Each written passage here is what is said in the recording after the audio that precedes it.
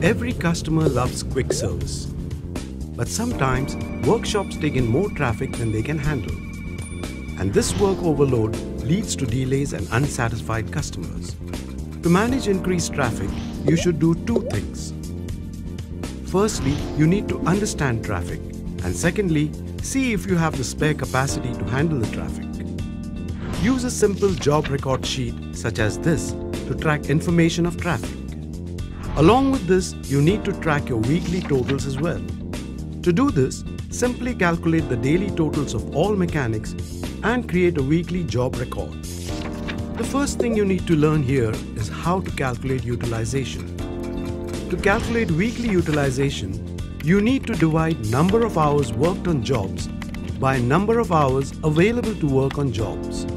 Take the number of hours worked on the job from the weekly job record.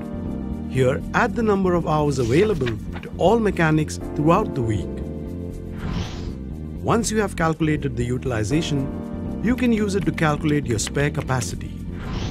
To find out how many additional jobs you can create, divide 100 by the percentage of utilization multiplied by your throughput.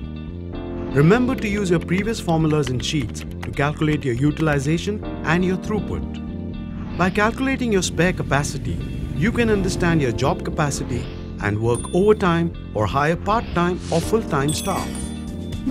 To further increase efficiency, you can reorganize the layout of your workshop and organize your tools and spare parts so as to make sure they are easily available to mechanics. Remember, small practices in time and resource management go a long way in running a successful workshop.